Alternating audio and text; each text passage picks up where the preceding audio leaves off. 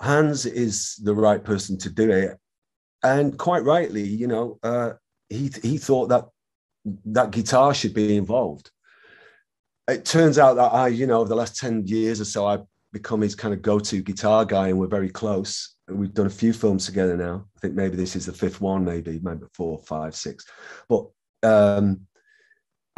when he got the call, he called me straight away. It was Saturday night, late Saturday night. He called me, said, "I've just been asked to do the Bond movie.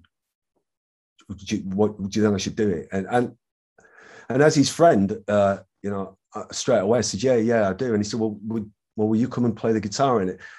When he asked me that question, all friendship went out the window. I didn't care. I was like, yeah.